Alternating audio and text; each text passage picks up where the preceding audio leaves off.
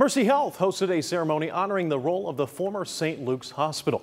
St. Luke's on Monclova Road closed its doors in May of 2023, and Mercy Health claimed the assets in June of that year. Now, today's ceremony invited former St. Luke's and Mercy Health associates and the community to talk about stories and history of the hospital. Mercy Health understood that the hospital was important to Maume's residents and continues to work towards redevelopment of the campus. Hospitals play such a significant role in the communities that they serve, and this hospital in particular had such a family atmosphere, both with the employees and the patients that we took care of. So we want to really bear witness to that and the history and legacy of the hospital in the Maumee community.